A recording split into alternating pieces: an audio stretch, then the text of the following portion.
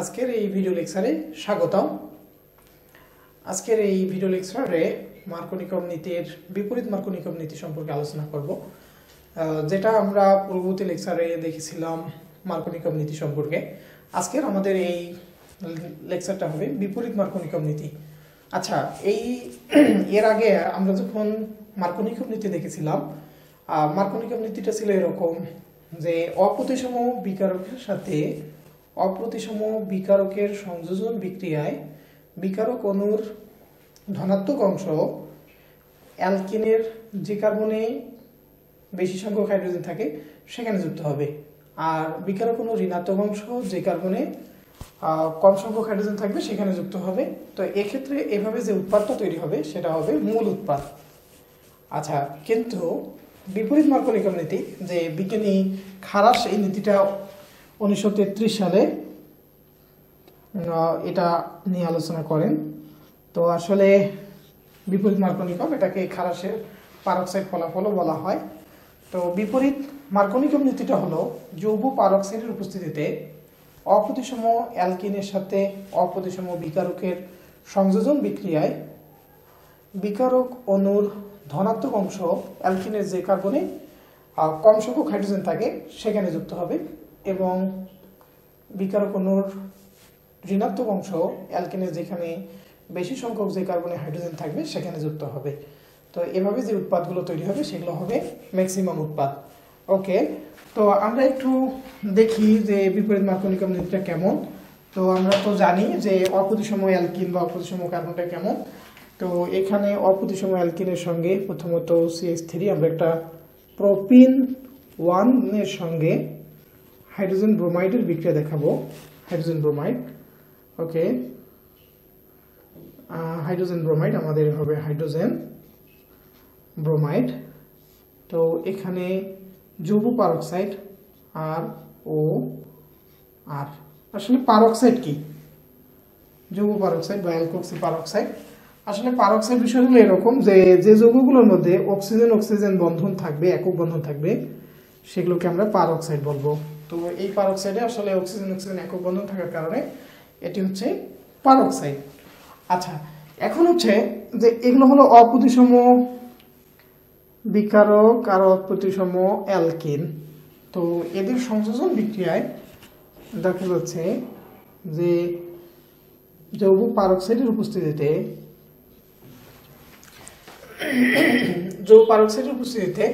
এখানে হচ্ছে যে এই অ্যালকিনের যে কার্বনে কম সংখ্যক হাইড্রোজেন থাকবে সেখানে হাইড্রোজেনটা যুক্ত হবে, আর যে কার্বনে বেশি সংখ্যক হাইড্রোজেন থাকবে সেখানে ব্রোমিনটা যুক্ত হবে।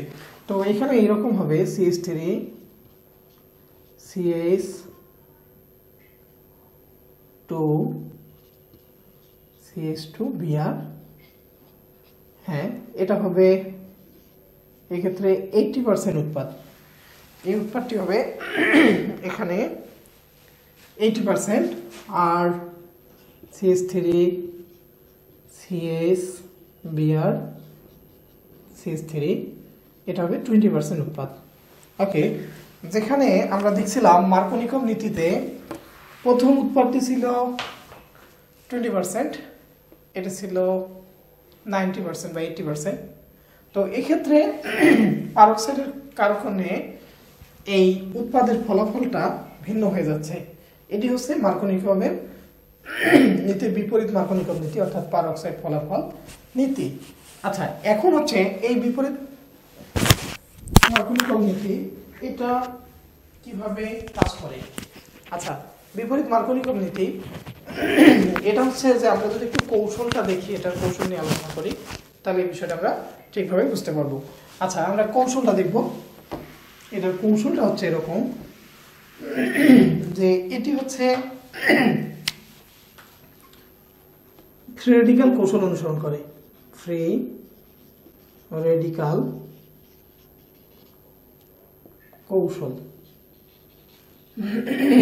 কৌশল অনুসরণ করে। এই মার্কনিকম নীতি, বিপরীত মার্কনিকম নীতি, এটা আসলে 3টা স্টেপে মাধ্যমে যায়। তো প্রথম হচ্ছে যে অ্যালকক্সি রেডিক্যাল সর্বপ্রথম এটা ভেঙে প্রথমে একটা হচ্ছে মানে যৌগ পারক্সাইডটা ভেঙে প্রথমে একটা ফ্রি রেডিক্যাল তৈরি করে, অ্যালকক্সি ফ্রি রেডিক্যাল। আচ্ছা এখানে দেখো যে আর ও আর এটা হচ্ছে যৌগ পারক্সাইড, এটা প্রথমে ভেঙে আর ও অর্থাৎ অ্যালকক্সি ফ্রি রেডিক্যাল তৈরি করে। এই অ্যালকক্সি ফ্রি রেডিক্যালটা পরবর্তী স্টেপে আর ও হাইড্রোজেন ব্রোমাইডের সঙ্গে যুক্ত হয়ে একটা ব্রোমিন ফ্রি রেডিক্যাল তৈরি করে। এটা হলো প্রথম স্টেপ। এই ব্রোমিন ফ্রি রেডিক্যালটা পরবর্তী স্টেপে অ্যালকিনের সঙ্গে যুক্ত হয়। তো এখানে ব্রোমিন ফ্রি রেডিক্যালটা যে দ্বিতীয় স্টেপটা এভাবে যে CH3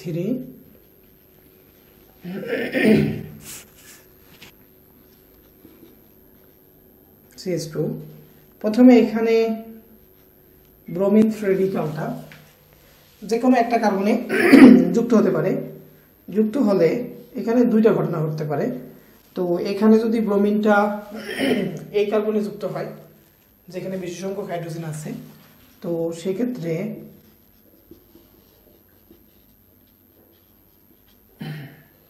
এখানে একটা 2 ডিগ্রি ফ্রি রেডিক্যাল উৎপন্ন হচ্ছে। আর এখানে CH যদি কম সংখ্যক হাইড্রোজেন যেখানে আছে সেখানে যুক্ত হয় তাহলে 1 ডিগ্রি ফ্রি রেডিক্যাল তৈরি হবে। ওকে, তো আমরা জানি যে 2 ডিগ্রি ফ্রি রেডিক্যাল এটা হচ্ছে 2 ডিগ্রি 2 ডিগ্রি ফ্রি রেডিক্যাল, এটি হচ্ছে 1 ডিগ্রি ফ্রি রেডিক্যাল। তো আমরা জানি 2 ডিগ্রি ফ্রি রেডিক্যাল যেগুলো এগুলো হলো বেশি স্থায়ী। এরা স্থায়ী হওয়ার কারণে এরা বেশি সময় ধরে বিক্রিয়া করার সুযোগ পায়। 1 ডিগ্রি ফ্রি রেডিক্যাল কম স্থায়ী, অল্প সময়ে বিক্রিয়া করে। তো এই 2 ডিগ্রি ফ্রি রেডিক্যাল তৈরি হলো, এটা তৃতীয় স্টেপে থার্ড স্টেপে একটা হাইড্রোজেন ব্রোমাইডের সঙ্গে আরো কোনো হাইড্রোজেন ব্রোমাইডের সঙ্গে যুক্ত হয়। তখন হচ্ছে হাইড্রোজেন ব্রোমাইডের একটা হাইড্রোজেন এসে এই ফ্রি রেডিক্যাল অংশটাতে যুক্ত হয়, হলে CH3 CH2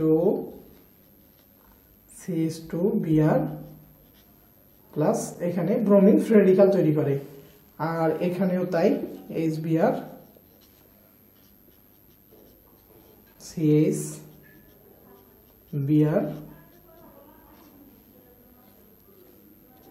CH3 plus bromine free radical. এই যে প্রক্রিয়ায় যে ব্রোমিন ফ্রি রেডিক্যালটা তৈরি হচ্ছে, এই ফ্রি রেডিক্যালটা আবার এই প্রক্রিয়ায় আরেকটা অ্যালকিন অণুর সঙ্গে আবারও বিক্রিয়ার প্রথম পর্যায়ে বিক্রিয়া শুরু করে। তো এটা পুনরায় ব্যবহার হয়। তো এক্ষেত্রে যেহেতু 2 ডিগ্রি ফ্রি রেডিক্যালের স্থায়িত্ব বেশি, যার কারণে 2 ডিগ্রি ফ্রি রেডিক্যাল হাইড্রোজেন ব্রোমাইডের সাথে বেশি সময় ধরে বিক্রিয়া করার সুযোগ পায়, যার কারণে এখানে যে উৎপাদটা তৈরি হয় এটা হলো 80%। আর এখানে 1 ডিগ্রি ফ্রি রেডিক্যালের সক্রিয়তা বা স্থায়িত্ব কম, সক্রিয়তা বেশি, যার কারণে এখানে অল্প সময় এটা বিক্রিয়া করার সুযোগ পায়, এখানে এটা হলো 20%। ওকে, তো এই হচ্ছে আমাদের মার্কোনিকম নীতির কৌশল। তাহলে মার্কোনিকম নীতির কৌশলটা হচ্ছে এরকম যে মার্কোনিকম নীতির কৌশল ফ্রি রেডিক্যাল কৌশল অনুসরণ করে। এটা 3টা ধাপে সম্পূর্ণ হয়। প্রথম ধাপে ফ্রি অ্যালকোক মানে যৌগ পারক্সাইড বিয়োজিত হয়ে যৌগ পারক্সাইড থেকে অ্যালকক্সি ফ্রি রেডিক্যাল তৈরি করে। এই ফ্রি রেডিক্যালটি পরবর্তীতে হাইড্রোজেন ব্রোমাইডের সঙ্গে যুক্ত হয়ে এখানে একটা ব্রোমিন ফ্রি রেডিক্যাল তৈরি করে। এই ব্রোমিন ফ্রি রেডিক্যালটা দ্বিতীয় স্টেপে অ্যালকিনের দ্বিবন্ধনকে অ্যাটাক করে এক্ষেত্রে একটা 2 ডিগ্রি ফ্রি রেডিক্যাল অথবা এখানে 1 ডিগ্রি ফ্রি রেডিক্যাল তৈরি করে।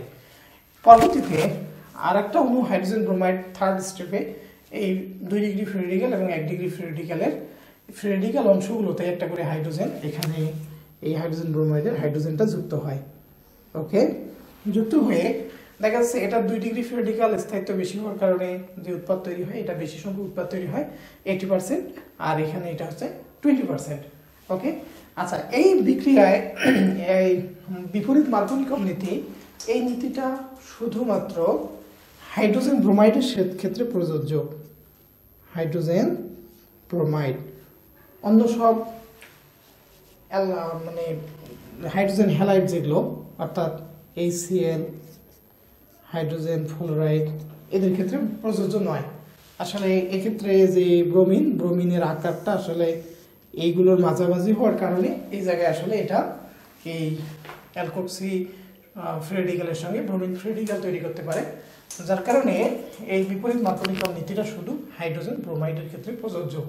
বাট মার্কনিকম নীতি অন্যান্য সকল বিকারকের ক্ষেত্রে মার্কনিকম নীতি প্রযোজ্য হলেও হাইড্রোজেন ব্রোমাইডের ক্ষেত্রে প্রযোজ্য নয়। ধন্যবাদ। আমরা এর পরবর্তী লেকচারে যৌগ রসায়নের আরো অন্যান্য বিষয়গুলো নিয়ে আলোচনা করব। ধন্যবাদ সবাইকে।